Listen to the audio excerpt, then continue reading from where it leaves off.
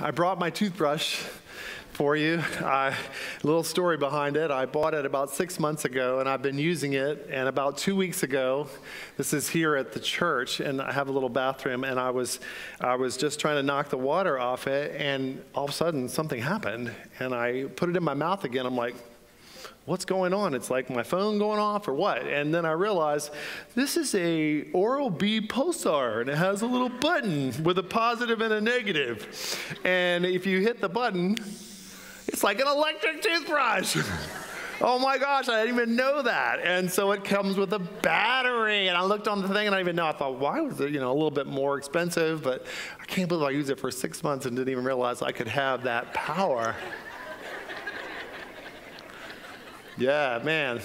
So it made me think this morning as I was leaving my office, made me think that that's a lot like us as Christians. We don't realize there's a battery included in our Christian life. We don't realize we have the power of the Holy Spirit inside of us to do all this stuff. And so we may go a long time without even enjoying the benefit of that. And it's something we started last week to talk about, the Irresistible Fruit, we're calling it, this new series that will take us through to Christmas. We talked a lot last week about the Holy Spirit. We talked about walking in the Spirit. We talked about the fruit of the Spirit and kind of set the context for today to begin looking at different aspects of the fruit of the Spirit, starting today with love, the first one, love. I don't put a lot of credence in the order in the Bible for the 9, but love being first is definitely important because love is the greatest fruit, the greatest aspect of the fruit of the Spirit. That's clear from the rest of Scripture. It is the greatest quality, the greatest word that is used to describe God. So let's talk about love today. Let's talk about love. It's an awesome thing. I want to say first its importance and definition. And some of these are thoughts I've had for years, things that I've carried with me for since college. But I want to give them to you, and then I'll give you more in the next point, what's been fresh on my heart this last week that I feel to say to you from God about his love.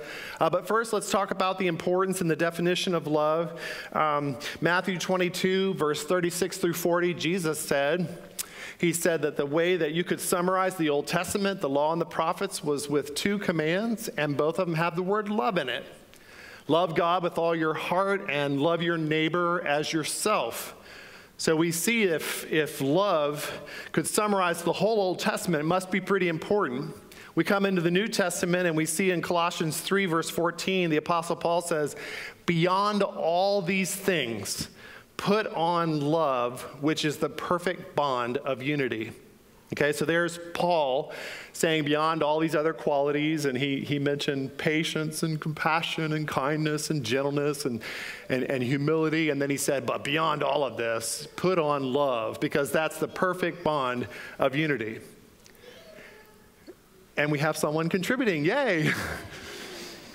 So then we go to the Apostle Peter, and we hear his view of the importance of love. 1 Peter 4:8, above all, keep fervent in your love for one another, because love covers a multitude of sins. So again, the superlative above all. Keep fervent in your love, because this will somehow help you with your sin. It'll overcome your sin. Now that relates to our context this morning, because we're displacing the sin nature, the strong tendency to sin inside of us, with not just the Holy Spirit, but with the Holy Spirit, the first fruit of which is love. So somehow we're going to love something else than our sin. And it's not just about a greater power, it's about a greater love. And so we love our sin. Those are idols. And the only way out is to love something else, or to be loved. And that's why the first fruit of the Spirit that overcomes the works of the flesh is love. Love is the crucial, most important issue. Love. Love, love. 1 Corinthians 13, Paul says we can have all the qualities of communication and knowledge and faith and spirituality and generosity and sacrifice, but if you don't have love, you're nothing and you profit nothing. And so enough about the importance of God's love. I hope you see it's not me making it up. It's not me just getting all excited today about whatever today is. This is truly significant, truly important in even among the fruit of the Spirit. It's the diamond. It's the first one for good reason. Well, what is it? What is love? We turn to our society first. I remember a bumper sticker I saw in a convenience store one day, and I wanted to get it for my car, but I know y'all wouldn't understand, so I didn't. But it said, "I love you, I adore you. What's your name again?" And it's the idea, of course, of I'm attracted to you. I have no idea who you really are, but I'm attracted to you physically. And in our society, that's huge for what love means. It emphasizes especially romantic feelings and sexual attraction. It's mutual and escalating. I love you, or the first person starts, I like you, I like you, I like you a lot, I like you a lot, I love you. What? And there's as long as we're building and growing and escalating, we will call that love. But as soon as there's some dip or some circumstance that hurts our relationship like that, then you'll often hear the line, we don't love each other anymore. It sounds like a funeral. It's like it's over. There's no fixing it. And often that can be the death of a relationship that needs a resurrection. It can be the death of a marriage covenant through an affair. But it's not love. And we shouldn't confuse it with love. I don't love you anymore. That's society understanding of love. So now, what about the true definition? What is God's love as his Spirit indwells us? What should we expect that to be like, receiving and giving it in the power of God's Holy Spirit? And we come up with quite a different definition, one that I've liked from my... That's all right. We're getting it. Blessed are those that mourn, for they shall be comforted. So let's see. When we come to the true definition of love, it's a decision to be primarily concerned with the welfare of another person, regardless of their condition or reaction. I got this from Stuart Briscoe from Elmbrook Church in Milwaukee, British pastor, preacher, clear back when I was in college. And it's been a good working definition for me. It at least brings out one aspect of God, or several aspects of God's love, a decision to be primarily concerned with the welfare of another person, regardless of their condition or their reaction. Okay, so it's not just a feeling. It's more than that. It's a choice. It's a decision. And it's not about me. I'm being primarily concerned about another person. And it's regardless of what they're like. And it's regardless of what they do in response. Whatever I get back. I hope for that. I'm attracted to the condition. I hope for the reaction. But it doesn't depend on that. It's a love that's based on the lover, not the love object. And this is important because we all need love the most when we deserve it the least. Okay, so real love needs to be there for people when they aren't lovely. You want to love in a marriage, you have to love a sinner.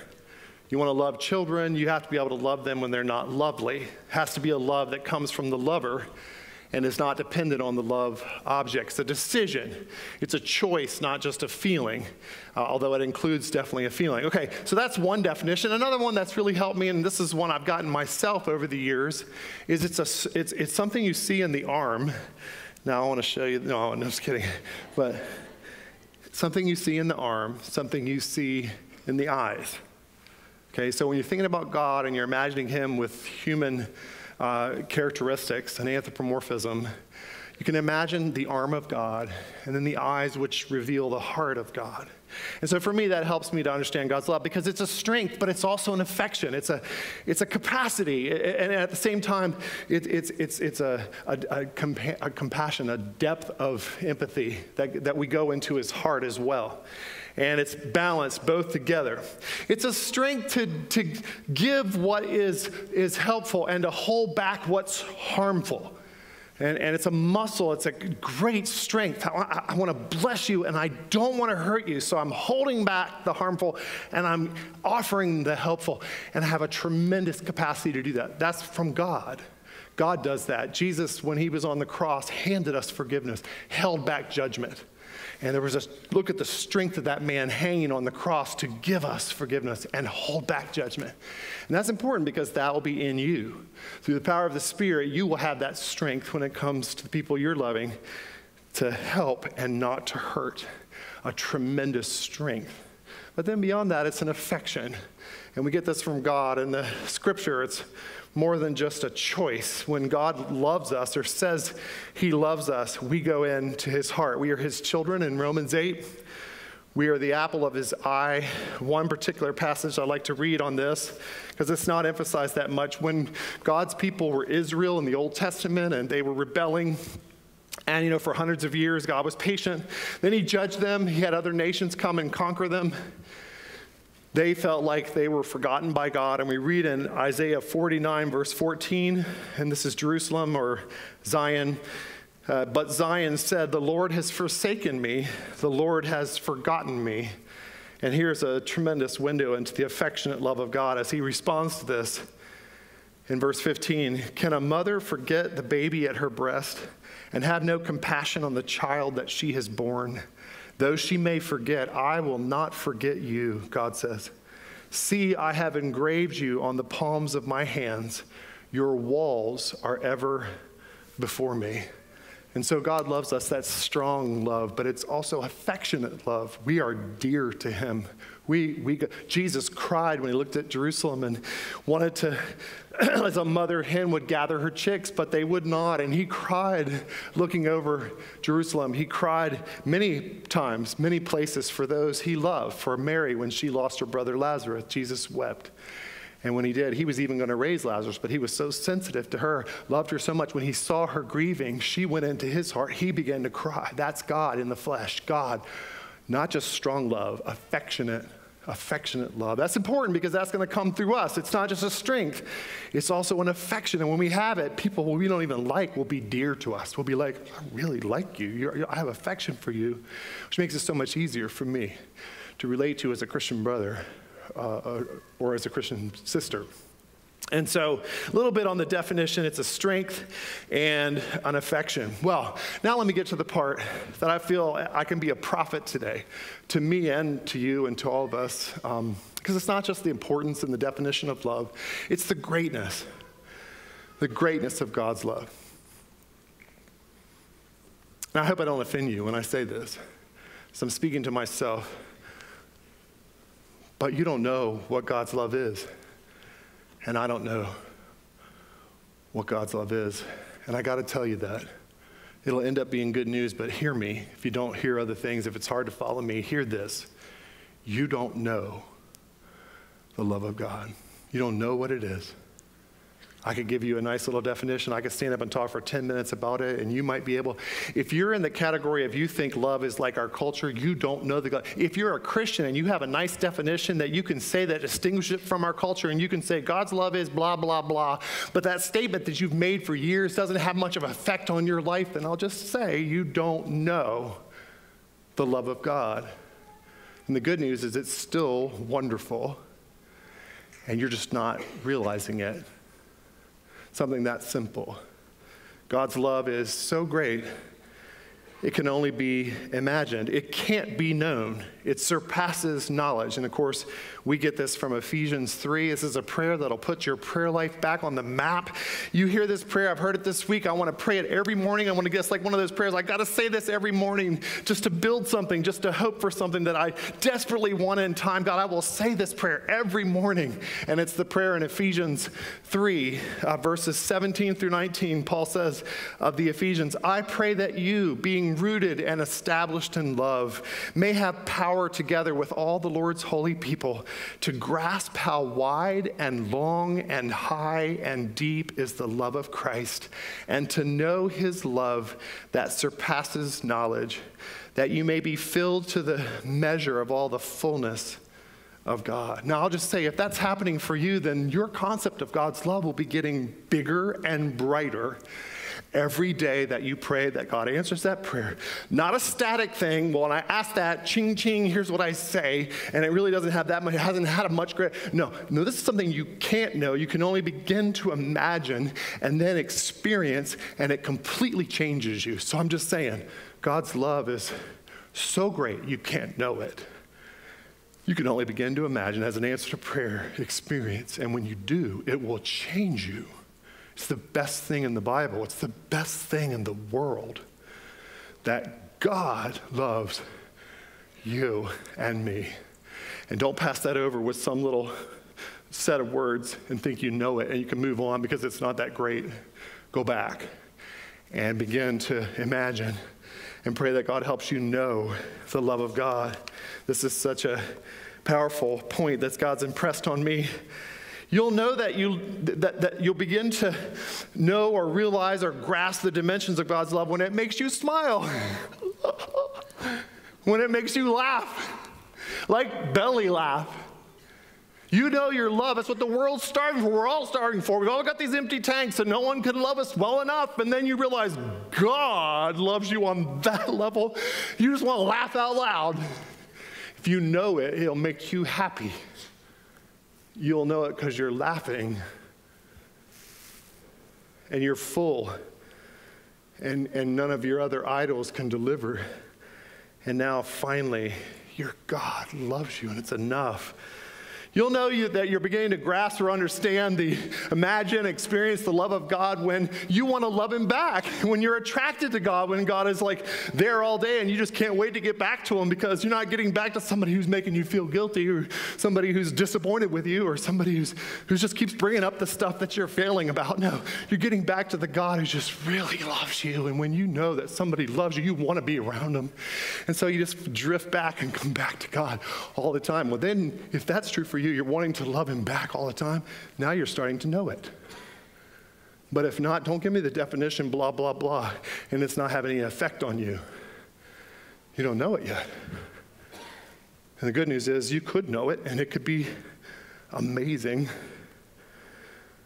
We know what God's love is when it's stronger than all pleasure in our life, when it makes our accomplishments seem like nothing or irrelevant, when it takes our mind off anything else and we're like, wow, this is the most wonderful thing. Right here is home. Right here is home. God loves me. I'm okay forever. And I don't care about nothing else. Now you're starting to get it. Not just a simple little definition, head knowledge. Knowing it, experiencing it, grasping its dimensions. It's so great. You'll see the effect. We know what God's love is when it's greater than all human love, even the strongest crush, the wildest romance, the deepest companionship we've ever experienced. God's love is far better. Don't put it in a different category and then not expect it to have an effect. It's greater and it's real. It's supernatural. So it should have a stronger effect on us than any other human love that we've experienced. And if so, we're beginning to know it. If not, we don't know what it is. We're a Christian and we don't know what God's love is. So it's going to be really hard for us to do the Christian life. That's our problem. Come back, pray this prayer. Paul was praying it's the most important thing. Above all, fulfill the whole law in the Old Testament. How are you going to love it if you don't have it? How are you going to express it if you haven't experienced it? Come back. God's love, when it was known in the Bible, completely changed grown men, causing them to go out of their minds and eventually become martyrs. It's another sign of knowing God's love. It brings the capacity to sacrifice that you've never had. We have this for our children. We say that, and it's true. How much more the love that we could have or God has for us would give us the ability to sacrifice, would increase our giving capacity.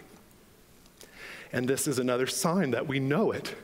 It's another reason we should pray it. It's the first way the Holy Spirit looks when he shines through and flows through us and overcomes the power of sin. It's love, love, love, the greatest thing in the world. And if you begin to taste, even to know it, you'll have the ability to sacrifice like you've never had. Your giving capacity will increase. Do you know what love is? What has it done for you? How has it changed you? The love of God. It's wonderful. Often our life experiences give us the leaps forward that we need in the experience of God's love. And that happened for me the first time that I fell in love. I was in 10th grade on my way back from a conference with our youth group. And we stopped to eat at a McDonald's. And I sat down. I don't remember very much about this moment, except that I was starving. And I was sitting in front of a supersized Big Mac meal that I had just bought and was ready to consume. And just as I was about to dive in, a girl sitting across from me named Kathy Cottle pointed to her best friend, Jenny Cage, who was sitting over at the other table at the moment, bowing her head, saying grace with some other girls. So her eyes were closed. And she said to me, she said, "She likes you." Now, that somebody like me is a wonder in itself, but that Jenny Cage, best looking girl by far in the youth group, best looking girl in the conference that we were at, way out of my league. Way out of my league. And so when she said that to me, I immediately lost my appetite, wasting some high quality food that was sitting in front of me.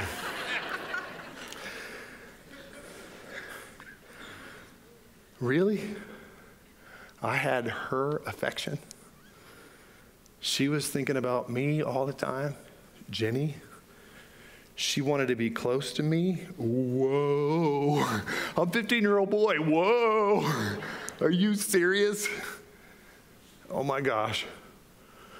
It was easily the highlight of my life to that point. Our relationship lasted 7 months into my early months of my junior year in high school and ended like many do at that age. And I went on to meet Lynn in college, a much more wonderful woman for me. And but when I look back, I'll never forget the power of that initial love experience. I didn't care when that happened to me. I remember sitting in class just glowing, happy. In fact, my teachers, my coaches, they're like,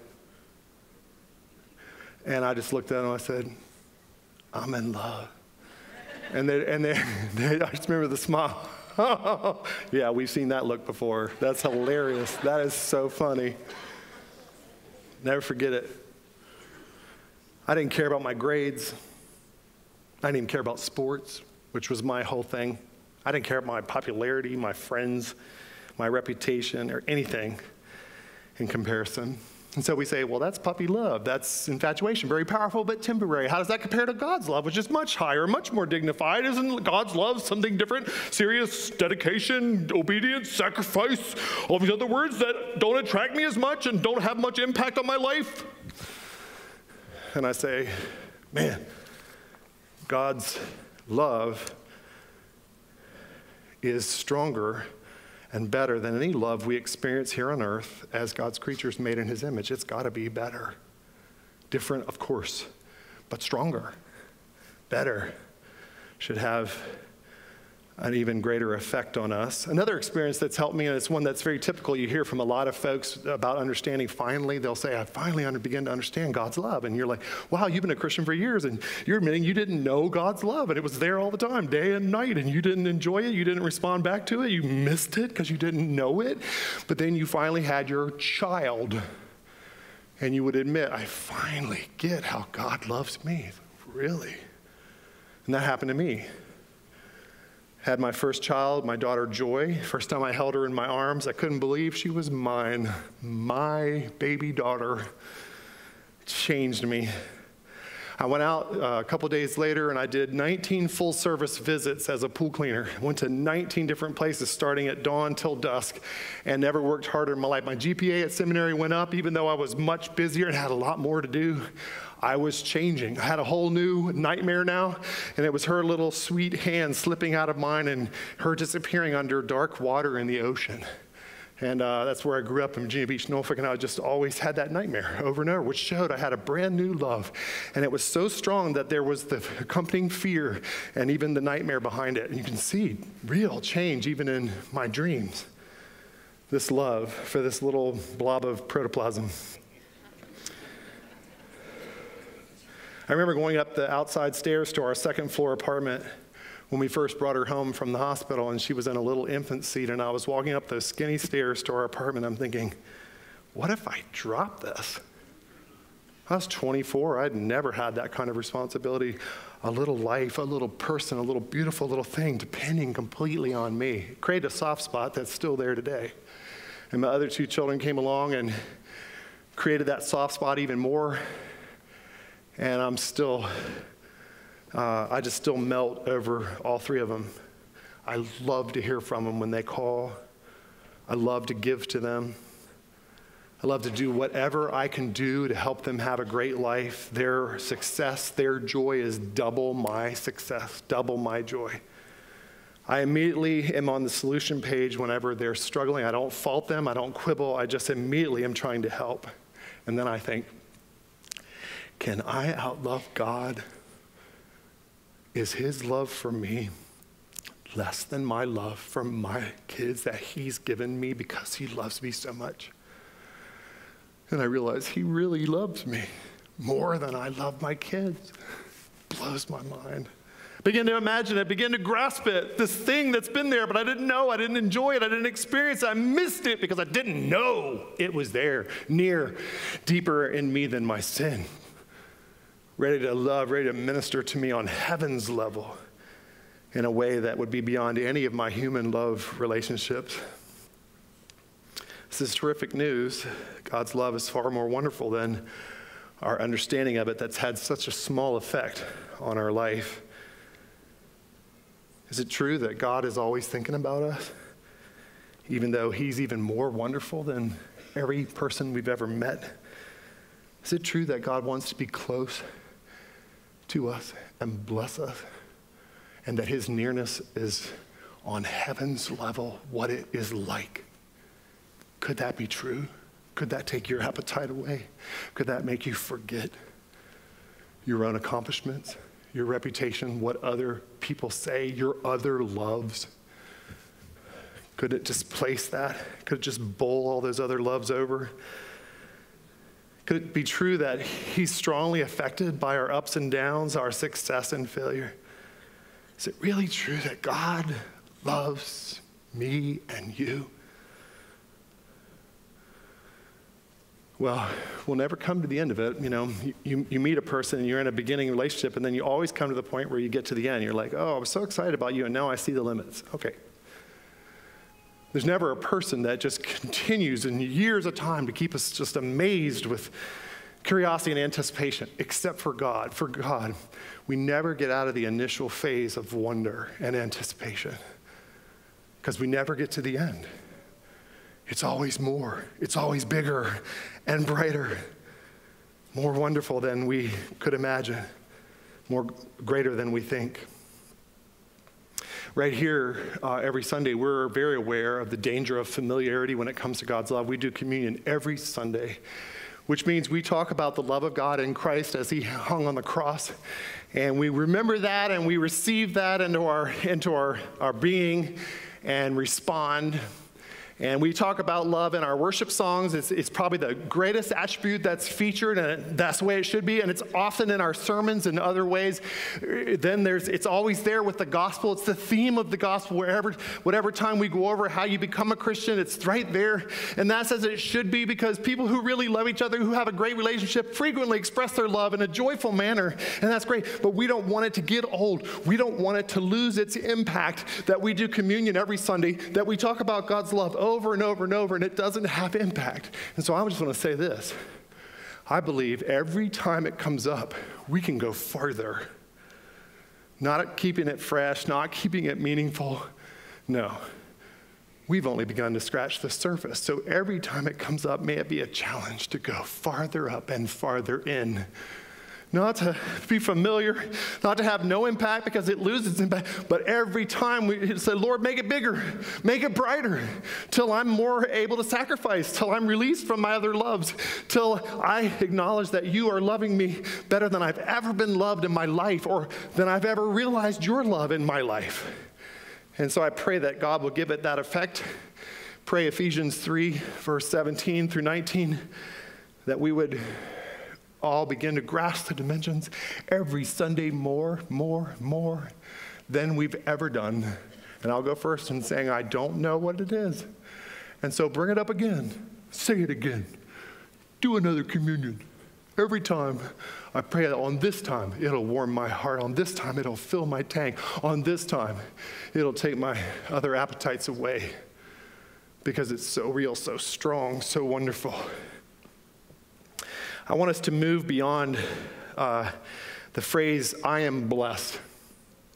Okay, I like, obviously, the idea of blessing. It's overused. People use it in our culture. They'll talk about being blessed like the gods favor me too, and you, and all of this is like, I'm blessed, can be such a general term. But even for us as Christians, we go further than just I'm thankful. Oh, look at all these things that I have in my life. I'm so thankful. I'm so fortunate. I'm so blessed. Go beyond that and say, I'm so loved. Because then there's someone behind the blessing who's trying to love you and is just giving you things, giving you things. Why do you think I'm giving you all these things?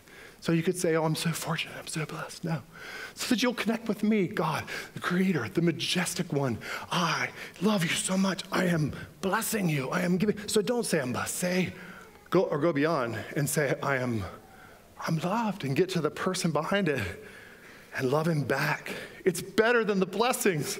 They're all expressions of the love of God. It's just far more wonderful than any of the blessings or all of them together.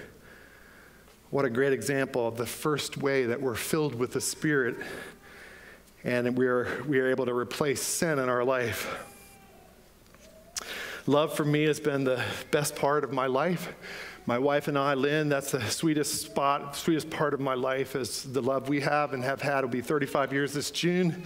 The love of our children, love of our grandchildren, the love of my siblings, my parents when they were here before they went to heaven. I know they're up there still loving, still praying. The love that I have for brothers and sisters in Christ. It doesn't get any better. And I'm telling the Lord, this is home for me. I want to stay right here, Lord. I don't want to be, admired. I want to be loved. I don't want to be famous. I want to know your love, and I want to give your love to these folks. This is the sweet spot, the first aspect of the fruit of your Spirit. I want to stay right here. This is home for me, home right here. And then God looks and he says, oh, that's why I gave you my Spirit, Dean. I'm going to make you and every person filled with my Spirit like a superhero. And when you say, oh, what's your capability? Well, what's your power? Receiving and giving love. What? No. On heaven's level, I can be loved and I can love you. God loves me, and then he helps me love you. And that makes me a superhero, Spirit-filled Christian. I can love with God's love. I can be loved by God's love. I can get better than that. And that's what I need. I gotta stop loving all these sins and start loving God and loving others. This is all part of the first fruit, the first aspect of the fruit of the Spirit. Well, let me go ahead and give you our communion intro now, and then we'll just pray when it's time for communion. There's one giant hurdle, and that is we don't deserve it. And we're so used to performance-based love that when we have a bad day, we think God doesn't love this, doesn't remain true. And I'll just point you to the cross, the greatest statement ever, that Jesus loves sinners.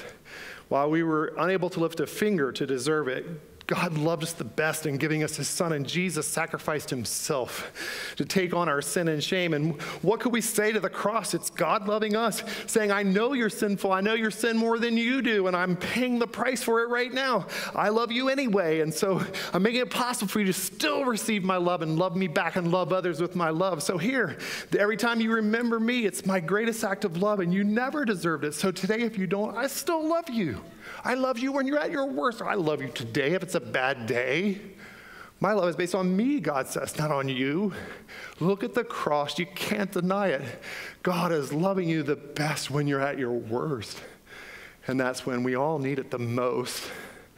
And so we receive it. And we remember that. And I pray today that as communion comes around, it would be that for you. God just saying, I know how you good things, bad things, you'll always be getting better and needing forgiveness.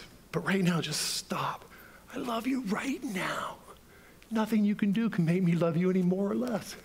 Right now, would you enjoy that? Right now, would you be changed by that? Stop the press. I love you, God says. As you take communion, remember that. It's there as a constant reminder. May we go further up and further in, and may the love of God be bigger and brighter than it's ever been, ever in our life. Let's pray. Heavenly Father, thank you. We can worship you now, and we just want it to be that. Even our songs, may they be loving you back. May they be an experience of your love and reflecting it back. Lord, we can't give it if we don't have it. We can't express it if we haven't experienced it. So we pray with Paul that we might know the height, the depth, the width, the breadth of your love and begin to experience it and be changed by it. Lord, we don't want to miss knowing you. We don't want to miss a love that near, that strong, that powerful. So bless us as we sing and as we remember Jesus, his body, his blood. May it be a true experience of the power of your Spirit flowing through us. We ask it in the name of Jesus Christ our Lord. Amen.